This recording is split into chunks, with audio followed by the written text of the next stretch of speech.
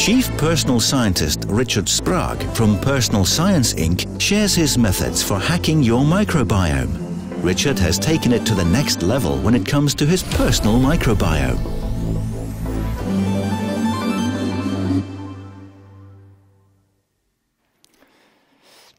Hi Richard, good afternoon. There, good afternoon. Thank you for joining. The experiment that I did with microbiome was really great because it explained a lot about my diet.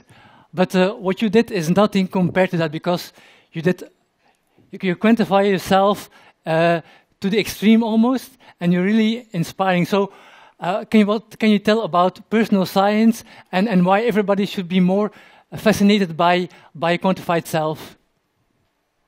Sure. Well, let me start by first of all explaining that I'm not a scientist. And if you want to show me let's go to the next slide here, and I can show you. My background is in consumer products, and I spent time at Microsoft and Apple and a couple other companies. But for the last few years, I've been doing some entrepreneurial things related to this field we call quantified self, which is what can we learn about ourselves if we measure and carefully track the foods we eat and the things that we do. And as you said about the microbiome, I got a little carried away. I learned about this, and I started testing myself daily more than 600 times. Wow. And that's a lot. I'll go into a little bit more detail about that in a minute. But first, this slide here I want to show you. This is something that was published in Nature Medicine a couple months ago, and it's just another example. I mean, just about every scientific paper you'll read looks like this. But this is in particular, some scientists in the UK decided to take 1,000 people and measure how their blood sugar responds when they eat the same food. Now, what gets reported in articles like this is that blue-red line, do you see there in the middle? That's the average. So somebody eats some food, and the average glucose that they get after 1, 2, 3, 4, et cetera hours is this amount. But look at all the variation. There's so much variation. Some people respond, very quickly. Some people respond slowly. There's no such thing as average. No, you're not average. You're you. Yeah. And there are many, many different factors for this that are showed on the right side of the slide. But let me go to the next slide and explain what this kind of the implications meant for me. So next slide, please. To me, when I look at this, the fact that everyone is different, it inspires what I learned from my mentor, a University of California professor, who coined this term personal science. Now, personal science is the idea that of doing science for personal reasons rather than professional ones. And it's more about can you develop an attitude about yourself where you live your personal life with the curiosity, skepticism, bias toward experimentation that a scientist does. Now, this is actually not something all that new. I mean, a lot of the really great breakthroughs in scientific history happened by people who were what I would call personal scientists. They were doing it as a hobby or as definitely not something as a professional job. Like Darwin or Mendel. Yeah. Yes. Next slide, please. Now, so I decided, when I saw that Nature article, I decided, you know what, I can test myself. And this is a very low cost, less than $100 US device that you can plug into your arm. I'm wearing one actually right now. That will measure your glucose levels, your blood sugar levels, minute by minute as you're eating some food. And go to the next slide, and I'll show you a few things that I learned. So that's how it works. It's not really a needle. It doesn't hurt. It's just something you attach to your underarm. Next slide.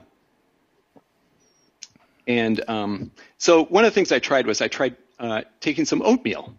And that green line is what happens when I eat plain oatmeal without anything in it. And generally speaking, a large spike like this is bad for you. That means that you've had too much sugar is hitting your system at one time. But I experimented a couple of different ways, and I discovered that blue line there is when I have my oatmeal with some butter. It becomes vastly more healthy for me just by adding a little butter to the oatmeal. Yeah, the difference is huge, yeah. Yeah, so, and I've done this on a zillion different kinds of experiments. So go to the next slide, and I'll show you what happens with pasta. Now, a lot of people think that pasta is not good for you, partly because of that huge glucose spike that you get out of it. And that's indeed what I get when I have pasta with tomato sauce, which is that red line at the top. But look at that, the green line at the top, the one that goes up. The red line, though, is what happens when I have it with pesto. So one of the things that I discovered through my own self-experimentation is that if I'm going to have pasta, generally speaking, I'll avoid the tomato sauce and I'll have pesto instead. And this is just some examples of things you can learn when you're thinking like a personal scientist. Great. So next slide, I'll go through the next couple slides fairly quickly. What is driving that glucose change? Well, it turns out that the microbiome is a huge part of that.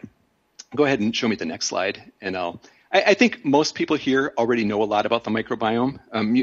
You've certainly heard that. But maybe it's interesting to point that you have two examples here of banana and sprouted grain bread, and actually you see the opposite behavior between the two.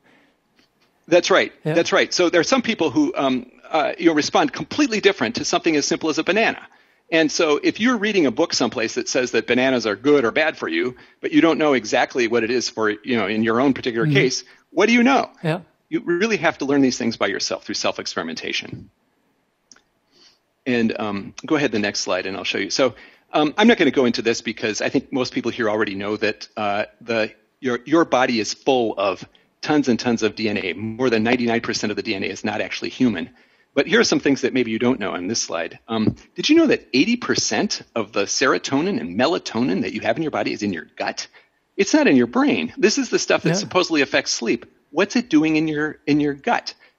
Another thing you might not know is that microbes are all over the food you eat. Fairly innocent microbes, but you add it up at the end of the day, it's like taking one of those powerful probiotic pills. And you're getting microbes and microbial food from things that you might not expect, including things like coffee. Did you know that 2 cups of coffee has the same amount of soluble fiber as a half cup of lentils? Like, I didn't know this stuff. And it's because our bodies are really optimized for the microbiome. And go ahead in the next slide. Now I'll show you, well, it turns out it's relatively easy to test yourself. And here are just a sample of some products that are available in Europe and the United States that will, for a fairly low cost, let you test and see what your microbiome is. I tested myself, as I said, more than 600 times. And here's one of the things I learned. Kombucha. Everybody thinks kombucha is good for you. Well, guess what? It doesn't really change my microbiome at all. And those blue lines there, do you see that on the scale there? Those are days when I was drinking, I think, 3 bottles a day of kombucha. And this is just showing if my gut diversity changed. And when you look at that, it's fairly random. It's just kind of bouncing up and down. Yeah. And similarly with probiotics, that red line there at the bottom is a 10-day period when I was eating a very powerful high dose of some probiotics to improve the level of bifidobacterium, which is considered a healthy microbe. Yeah. I couldn't get anything out of it. But look at that other big spike at the left side of the diagram. That is when I was on a trip to New Orleans eating lots of red beans and rice. So one of the things I learned here is that the food you eat makes a big difference in the kind of microbiome you have. Go ahead, next slide. Here's one example of something that actually does work. The blue dots are days when the blue lines are days when I was drinking homemade kefir, and I can very clearly see a huge increase in this leuconostoc microbe, which is known to produce vitamin K, among other things, and is considered very healthy. I didn't have any of it until I started drinking kefir. And here's the last couple that I will show you here is about travel. This is a friend of mine. He sent his microbial information to me, and that this is a heat diagram. It's a little difficult to explain, but essentially what he learned was that left line there is when he was living in the UK. But he moved to the United States, and immediately you saw a major change. You can see in that middle section there is a heat map showing lots of different microbes that appeared. And then he started taking a powerful antibiotic. The 2 on the right-hand side don't really, it's not a significant change, but the change that happened when he went from Europe to the United States was a bigger change than when he started taking a probiotic.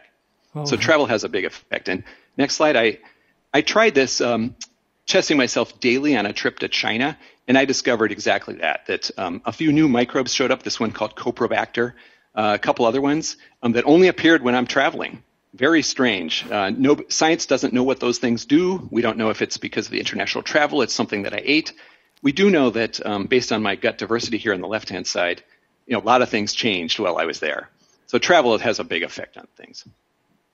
Let's go back to my,